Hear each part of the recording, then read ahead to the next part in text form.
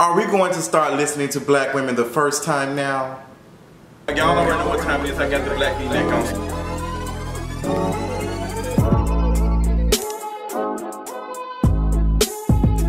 I told y'all, call me Negro Damas, the king of reads. Welcome, thank you all so much for celebrating with me my 100,000 subscriber mark on the YouTube channel, King of Reads. I appreciate you all. The news has been hitting, it's been going everywhere. Lee Daniels been called out and Tyler Perry in the same week. There must be a God and they must be black. I told you all, I appreciate everybody who tagged me and said, you know what, Justin, you said it. Girl, how many times I'm gonna sit around about the same things? How many times are y'all not gonna listen to me? Tell y'all that y'all need to listen to black women the first time. I told you all, and some folks didn't want to listen to Monique for some reasons that I shared with you all. So you can go ahead and eat the shit or whatever pies and stuff that we cooking today. As you all know, some secret recordings have been released, some tapes, audio of Monique and Sidney, her manager slash husband, whatever he is this week, talking to Tyler Perry, and Tyler Perry basically admitted that all the things that have happened to Monique were wrong. They were wrong, and that Monique is the black Oprah. Now, some people shared with me and said that he was probably saying that Monique was the black Oprah, saying that she is the nigga version, like she's the ghetto! The ghetto! And I thought Tyler Perry was probably saying that she is the black version of Oprah.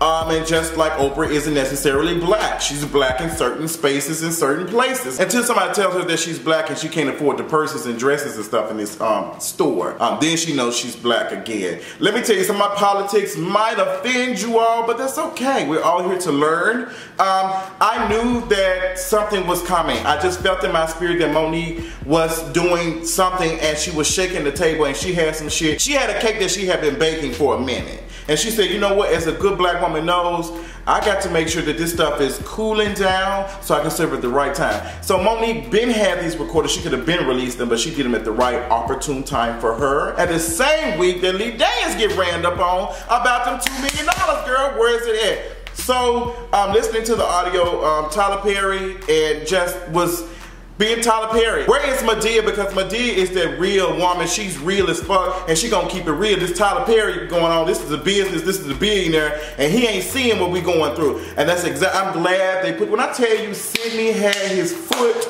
on Tyler Perry's neck. Oh my God, he had his foot on Tyler Perry's neck. Now I think some people don't like Sidney because of his uncle type of vibe that he's giving us, like the uncle that has been through some shit, who has seen it, who was kind of the first quote unquote aware, quote unquote woke person several years before it even happened. He like, girl, I experienced, I used to be in the factory with these white folk, they don't care. Like, he's seen the system, so some of the stuff he's saying, his antics might be different from what we hear, but it's still the truth. He just says it in his own form, sort of like what I do sometimes. Sidney was holding Tyler Perry accountable. Monique kind of stepped back a little bit, and she, you know, chimed in when she needed to, and she said her piece and things, but Sidney is Monique's manager. I don't give a damn.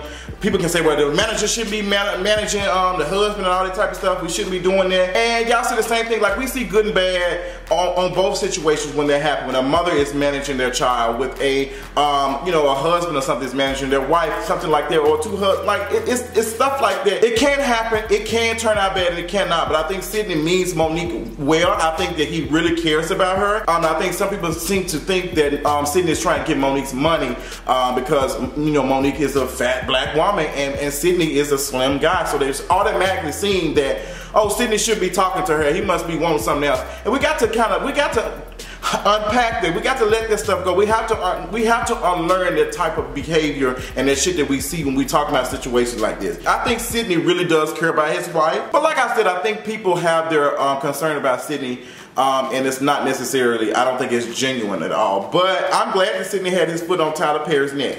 I am so glad. Let me tell y'all something, girl, because let me tell you, whatever you want to call these three individuals who are not necessarily here for black folks, of the betterment, I am not feeling Oprah, I'm not feeling Tyler Perry, and I'm damn sure not feeling Lee Daniels. I think they collectively did this black woman wrong, and they know they did it wrong, but they know that white folks ain't gonna hold them accountable for that shit. They're not gonna lose any coin for this, so they're gonna still continue to go on. That's why you got Oprah around here talking about some damn the light and darkness. That's why that goddamn movie flopped. Nobody wanted to see your ass, Oprah. As much power that you gave and behind that movie, nobody was interested in a wrinkle in I ain't gonna call it that. I'm trying to do better with my life a little bit, but I'm not here for Oprah. And I knew Lee Daniels was full of shit. Oh, let's get to that. I know I'm gonna be all over the place because this is gonna be me just celebrating all their asses getting dragged the same week, and I'm waiting on Oprah to get hers too. But Lee Daniels, girl, Miss Dame Dash ran up and you and said, bitch, what about $2 million? And it was so funny because it was like a church celebration, I think. Who was performing? I can't think of who the woman was performing, girl. And they said, reach out and touch your neighbor. And touch the nigga who owe you some money, okay? Dame Dash stepped up to Lee Daniels like a man and said, look, bruh, where my money? I've been trying to get in contact with you. Girl, when I tell you that Lee Daniels was standing right there like somebody had just told him. Lee Daniels stood there. And let me tell you something. When somebody is telling you a lie and you know you gonna be like, bro, what is you talking about, bro? You okay? Lee Daniels didn't look at him like that. Lee Daniels like, damn, this nigga really calling me out in the middle of all these folks. Yes, Lee Daniels, I'm glad your ass got called out. Now that whole, I'm kind of confused. Dame Dash done loaned, you know, Lee Daniels $2 million for the Precious movie or whatever, trying to help him out, and he ain't returned this money. Now Dame Dash had a lawsuit with Lee Daniels and they settled out of court. But girl, apparently the coins ain't been paid, and Dame Dash like, bro, I want some more money. What is you doing? You supposed to be paying me on time. Imagine Capital One, Bank of America, and Citibank, and American Express having Twitter accounts that gonna tweet folks who owe money. Like, girl, I see you at this event, but bitch, you need to be paying us at least the minimum payment of $20. Girl, I had to write 3 bad checks to pay. Who was that girl? I can't think of the folks now. Capital One. Girl, they said, girl, we done took this shit out 3 times. Where is these $30? I ain't got it. I have 5 bills that are due and I only have enough to pay 1 minimum payment. Who am I going to pay? Girl, I don't know, sis. Lee Daniels got called out, Dame Dash called him out, and Lee Daniels just looked confused. He looked confused. So what does that tell us? What does it have to do with Monique? It gives us a peek into Lee Daniels and how he is as a person. Lee Daniels has borrowed money from this black man, Dame Dash, to build what he has now and has not paid him back. So that makes Lee Daniels not a genuine person, which hurts his credibility. How can we take him serious when he's sitting here, got the money, he's had projects to bring him in revenue to pay Dame Dash back. He just does not want to. So this goes along with other things that Lee Daniels has said. Can we take him serious? And some of y'all want to be head ass, especially Charlamagne. Lenard, you didn't even let Monique even, you had your foot on her neck, and somebody had their foot on your damn neck, and it's karma, and she coming back to get your ass soon too. See, when you do clownery, the clown comes back to bite. Because you did not allow this black woman to, you know, express, you said you didn't believe it, all this type of stuff, and I feel like, honestly, and I know some people are not going to like this, and I really don't care. I think that when we look at Monique, some of us see her as a fat black woman, and she's dark skinned, and we're just not interested in her talking about. You should be grateful for whatever the fuck they're giving you. You should be good. And I'm glad that me and some other people are coming together to talk about desirability, because I feel like we need to learn this. We need to unlearn some of the things that we do when we treat people, how we look at folks, how we see a person who is wheelchair bound, how we see a person that looks like a certain way, and we don't want to help them. We don't want to feel nothing for them. And that's not all of us. That's not all of us. Some of us do it, and we do it subconsciously. We don't know that we're doing it, but we are doing it. We have got to fix that. So the way we look at Monique is like, damn, she's a loud black woman. She needs to shut the hell up. Versus Viola Davis. Viola Davis is not seen as ghetto as hell. She's not seen that. And me and my friend had a conversation about that last night. Deshaun Harrison, I love him. Y'all make sure you check out his website, DeshaunHarrison.com.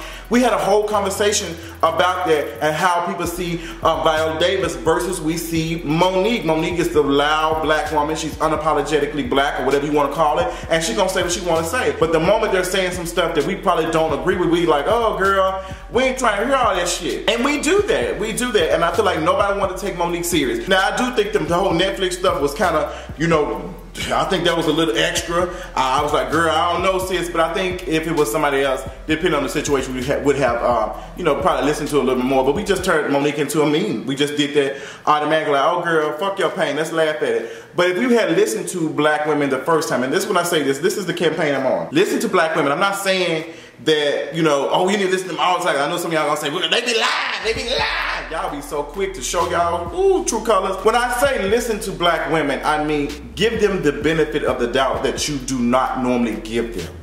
That's what we mean when we say listen to black women, because you're already coming in with these preconceived notions, the stuff that you've been taught from society and everything. So when you're talking, so when a black woman is speaking, you already looking at her in a different eye versus you looking at other folks and listening to them. Listen to this black woman, listen to her speak, listen to what she has to say and understand. Listen to understand, don't listen to respond. Because I think that's a lot of us what we do, and we don't want to listen. We just don't truly want to hear that shit. But if we had gave Monique the benefit of the doubt and listened to her the first time and say, you know what, Monique, let's see what's going on. But we automatically want to put Monique in this unprofessional box, and like Oprah does no wrong. Oprah does wrong, trust me. She means good in some shit, but you know, Oprah does assimilate to whiteness. I mean, come on, let's be serious. The fucking own channel wasn't doing that good when she had all that white shit. The white women didn't leave her show and come to OWN. They wasn't interested in this shit. They said, oh girl, we got Dr. Phil. Listen, y'all, I'm telling you now, Oprah said, you know what, got to get this shit together. That's why she got Tyler Perry to make these damn shows catering around black. Oh, okay, then this shit does work, because black folks were watching Oprah, but white folks were loving the fuck out of her and supporting her. You know, sometimes they be like, you know what, I understand, I love how she, I love it. We kind of gravitate and suck so much energy from fat, dark-skinned people, and I'm going to be honest, like, I know folks automatically see me as a therapist. They don't see me as a sexual being or attractive or this and that. And I'm saying everybody, because people do. But a lot of folks give me, they throw stuff on me because they don't see me as a human. They don't see me as, they see me as somebody that they can use. Like, I don't see them sexually, but I see, you know, I can talk to them and they listen and all of this, but I just don't see them sexually. And we do that. Even I do that shit too. And we got to talk about it. I cannot wait till we get into that conversation on In the Middle, girl. I'm telling you, I'm working on some content. Y'all better tell these hoes to keep up. Because over here on KingaReads.com, we ain't out here talking about trending topics, bitch. We out here talking about real life shit. We not out here talking about pop culture 24/7. We out here giving it to you all and educating, and we moving on, girl. Y'all better keep up, because I'm bringing some shit to y'all ass.